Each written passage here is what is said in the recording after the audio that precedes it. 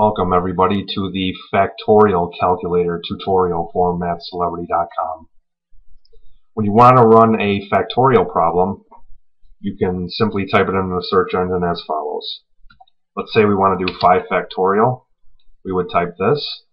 If we wanted to do the product of factorials, we could do 4 factorial, 3 factorial. And if we wanted to divide that by another product of factorials or 1 factorial, we could say division sign 6 factorial, 7 factorial. So those are the few ways that you can enter your problem right into the search engine. We'll start with a simple factorial problem. Let's do 5 factorial. And you can either press the return key or the calculator. And we jump to our factorial lesson.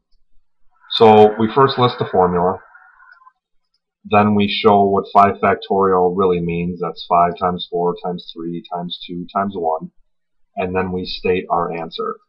One nice feature of this lesson is that you can actually see how you would enter this problem on Microsoft Excel if you wanted to get 5 factorial.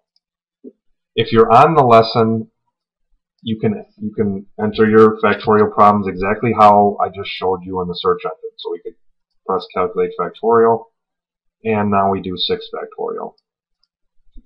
If you ever need to do Stirling's approximation for large factorials, say 25 factorial, press Stirling approximation, and what it'll do is it'll run Stirling's formula and kind of approximate what that factorial would be.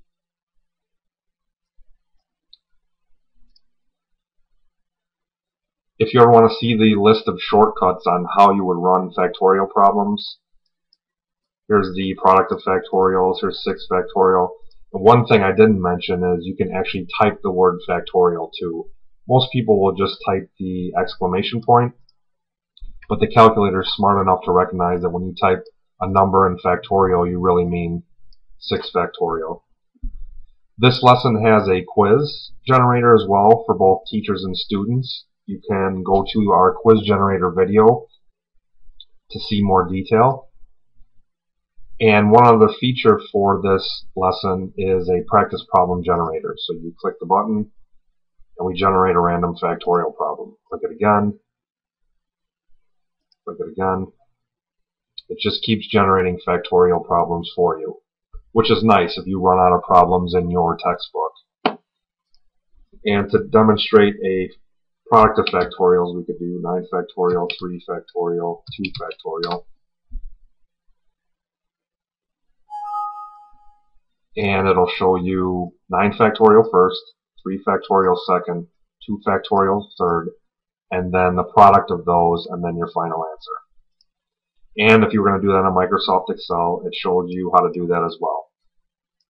As usual, if you have any questions or feedback, use our Contact Us link. Thanks for watching.